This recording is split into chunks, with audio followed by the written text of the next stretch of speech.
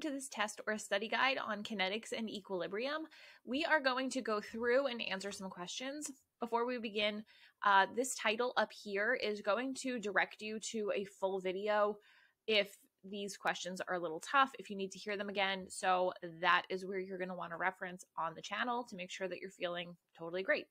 So to begin, we're going to look at collision theory, and the very first question is, what are the 6 ways to get a reaction to progress more quickly? Increase the number of effective collisions, and there are 6 ways to do that. First off, we're going to increase the temperature. This gets particles moving faster, so they are able to collide with each other with the proper amount of energy.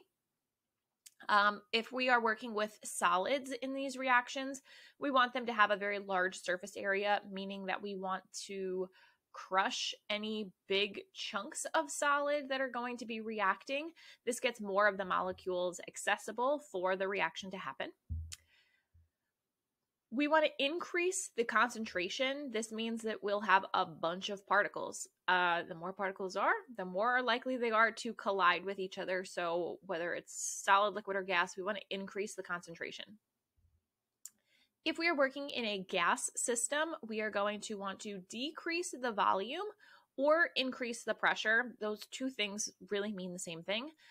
We can increase the pressure by adding a lot more gas. We can increase the pressure by decreasing the volume. So that's going to squeeze our particles closer together. It's also going to increase the temperature, which is going to help them to move faster. So that's what we want to do for gases. This one is maybe not considered by your teacher. I consider it, and that is to consider the nature of the reactants. Some things just don't like to react, and some things are going to just naturally react slower than others. I can remember taking organic chemistry and trying to do a few reactions, breaking covalent bonds. Some of those were like triple bonds. Some bonds are harder to break than others. I mean, even if you just look at the periodic table, gold, for instance, is a metal that really does not like to react. It doesn't even oxidize all that well. Like, gold is pretty stable. If you compare that to lithium or potassium, a group 1 metal, those things react like crazy. So it is important to consider the nature of the reactants. Some things just don't like to react. I'm thinking of the noble gases for your purposes. And then last up is to add a catalyst. A catalyst is kind of like an assistant to a chemical reaction. It's going to help it to react more quickly, have more effective collisions. Sometimes it even like picks up molecules and carries them to the right place. Sometimes, especially in organic chemistry, I know I bring that up. There's a platinum catalyst that's used a lot of the time, and it'll like grab onto a molecule so that the other molecule can come and meet it. So there's lots of different types of catalysts, but either way, they are going to assist the chemical reaction to happen more quickly and provide more effective collisions. Next up, we're looking at this potential energy diagram. And the question is, what is the heat of reaction for the forward and the reverse reaction? What type of energy flow is exhibited by the forward and the reverse reaction? And then last, what is the activation energy of the forward reaction? To H. So in order to figure that out, of course, you do the products minus the reactants, how much energy they have stored in their bonds. For the forward reaction, we're reading it from left to right. So we would do these products at 30 minus the reactants at 150, giving us a negative 120 for the forward. This energy flow is going to be exothermic. The reaction is losing energy over the course of the reaction. If you just consider like the beginning and the end, energy has been lost. We have that negative delta H. Heat is exiting this reaction. On the other hand, the reverse reaction would make this area the reactants and this area the products. So you do it backwards. And in that case, we would do the products at 150 minus the reactants at 30, giving us a positive 120 for the delta H, which again is heat of reaction or enthalpy.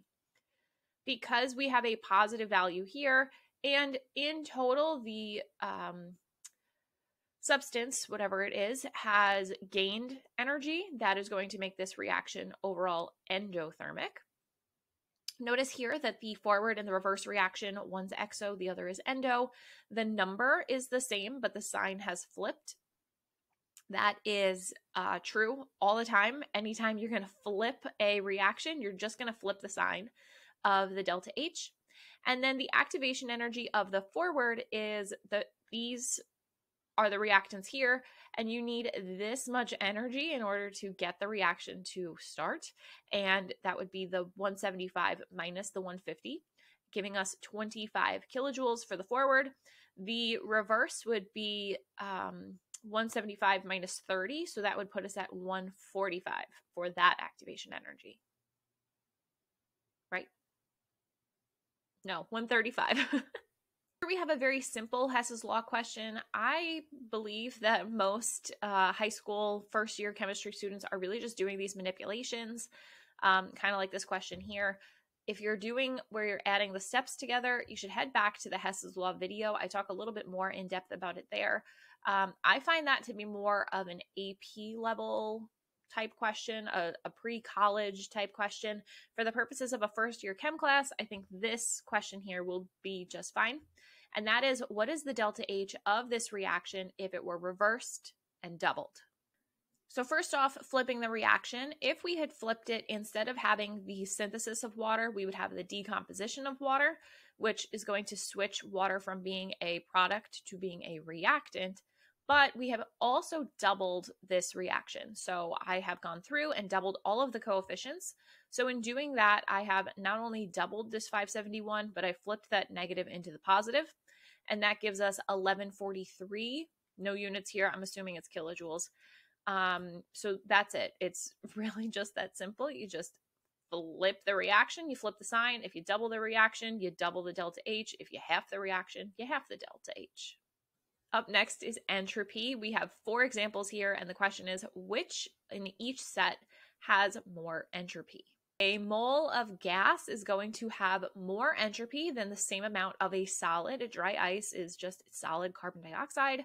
So having the gas where the particles are flying all around all over the place is going to have more chaos and disorder, entropy, than the equivalent sized solid sample.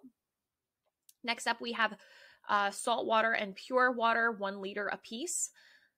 The salt water has more stuff in it. It is more chaotic, more disorganized. Pure water is just H2O. This is H2O with some salt in it. So that is going to make this more chaotic and disorderly.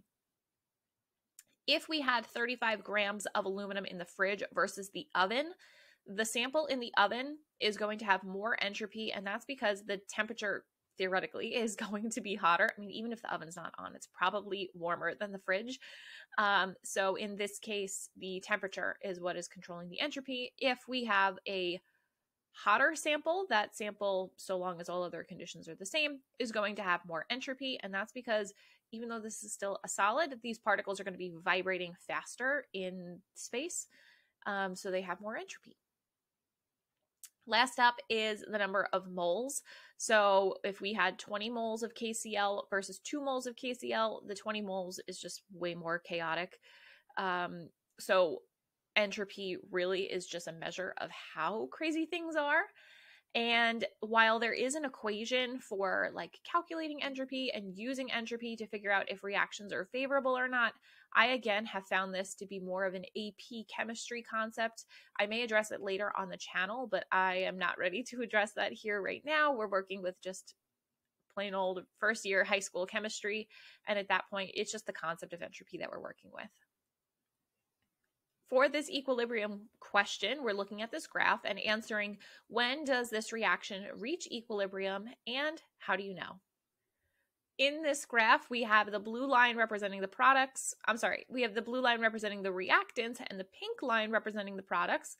And they kind of just come in to this smooth line, more or less. And equilibrium is going to be reached at time equals 4. And that is because this is where the reactants and products level out and their concentration is going to remain constant. And that is a sign that we are at equilibrium. So in this case, we're hitting just below 0.75, and here we're just above 0.25. And because this is leveling out, that is where equilibrium is reached. Prior to time equals 4, we are approaching equilibrium. The way that this happens, that our concentrations are constant, is because the rate of the forward and the reverse reactions are equal. Last up, we have Le Chatelier's principles, and given the Haber process, you are asked to determine what shift occurs in 4 different disturbances. If helium is added to this reaction, that means that we are increasing the pressure because helium does not want to participate in this reaction. That goes back to collision theory and the nature of the reactants. Helium is not going to speed up this reaction. It's not going to ensure effective collisions necessarily. But what will happen is that the helium being added is going to increase the pressure on this system because it's just in there taking up space. So the nitrogen, hydrogen, and ammonia are just feeling a little crowded. Now, for that reason, this reaction will shift to the right. So the nitrogen and the hydrogen are really going to pump out a bunch of ammonia, and that's because the ammonia is really going to take up less space because there's fewer moles on this side of the reaction. I probably should have mentioned that this was a fully gas system. This ammonia is a gas, so and obviously nitrogen and hydrogen are. So adding a bunch of helium, we want to shift to the side of the reaction that has fewer moles because that's going to have less pressure and feel less crowded. So the reaction will work overtime, shifting right to relieve the pressure that was increased by adding helium. Now, if the ammonia is removed, the reaction now is lacking ammonia. So the nitrogen and hydrogen, again, will work overtime to produce that ammonia, to get it back, to bring back the pressure, and to equal everything out. Very similar to the concept of helium being added, if we were to squeeze this reaction, reduce the size of the container that they're reacting in, again, this is going to shift right. That's because it has fewer moles of gas on the right side of the reaction. The left side represents 4 moles because remember there's an imaginary 1 right here. So 4 moles in total versus 2. If this reaction gets squeezed, it needs to relieve the pressure, so it'll produce a bunch of ammonia. And last up, if the temperature increases, this is actually going to shift left. And that's because this reaction is exothermic. It is trying to offload a bunch of heat, it's trying to get rid of it. And if you increase a bunch of heat while this reaction is trying to get rid of heat, it's really not happy. So because this is an exothermic reaction, it'll shift left because it is trying to, it wants to get rid of heat, and adding a bunch of heat will kind of make it unhappy and send it backwards. Also, if we increase the temperature, an increase in temperature, the endothermic reaction is really going to appreciate the added heat. So because the reverse reaction, of course, is going to be endothermic, all that additional heat will send the reaction backwards, back to the back to the nitrogen and hydrogen, because it'll be willing to absorb all of that heat. All right, I know that was a lot. If you are a little confused on anything, again, go back to the title video. That'll give more in-depth look at each of these concepts so that you can feel super prepared going into your kinetics and equilibrium test. Please subscribe so that you don't miss the next unit. We're going to be getting into acids and bases, which might just be my favorite unit aside from redox. We're going there next. Leave any questions you have in the comment section below, and I'll see you in the next one. Bye.